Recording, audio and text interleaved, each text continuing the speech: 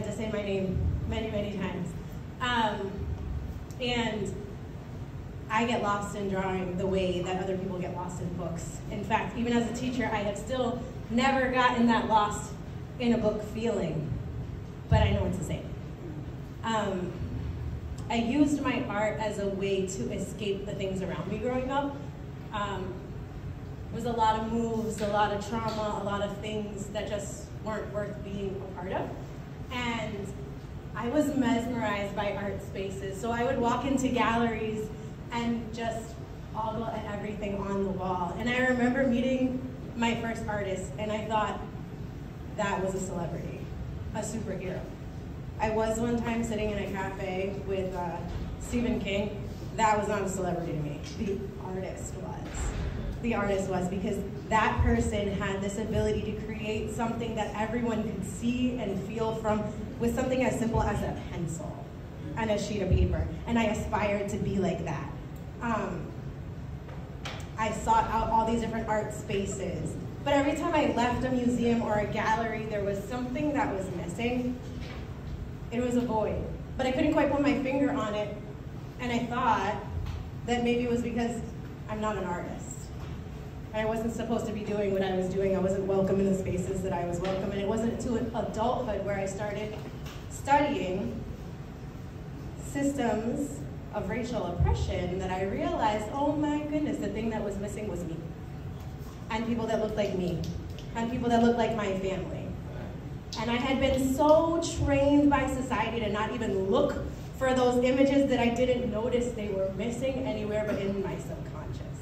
So when I started to use my art as more of a therapy, I found myself drawing nothing but BIPOC folks and trying to capture their beauty and their resilience in ways that were missing. And the first time I brought my art out, I thought, why is this getting put on the wall? Who wants to see this? It's something I did for myself. And I got an amazing response to just putting a few pieces up in a very small little gallery at Harvard's Graduate School of Ed that was put together by students. And it wasn't until I was in that space where I walked around like, oh my gosh, I don't belong here. And I got all this feedback on not my intelligence, but my art, something I wasn't trained in that I thought you needed to be trained in, that I realized, hey, maybe I have a knack for this, and I should share it more. And I started sharing it more with people, and that response got even greater. And even friends that I've had for a very long time said, I never realized that none of the art looked like us. I never realized that I never saw curls in paintings on walls in museums. I never realized until I started seeing them in your work.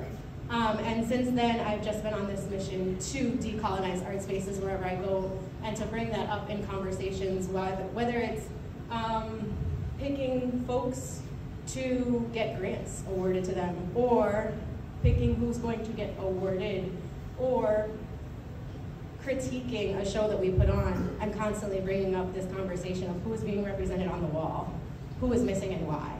And especially in Worcester, we know it's not for a lack of talent that that representation is not here, because Worcester's got a lot of damn talent. It's got a lot of damn talent. So if you walk into an art space, at least here, and it's missing, it's because of a lack of opportunity. All right, it's a lack of opportunity, and maybe a little nepotism. Okay.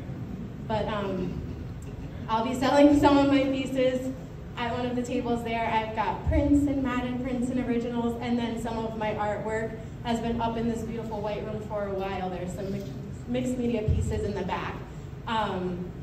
And I encourage people to continue the conversation when you're in any type of artistic space, whether it is with poetry, whether it's a theater, whether it's music or physical, visual art, who's missing and why?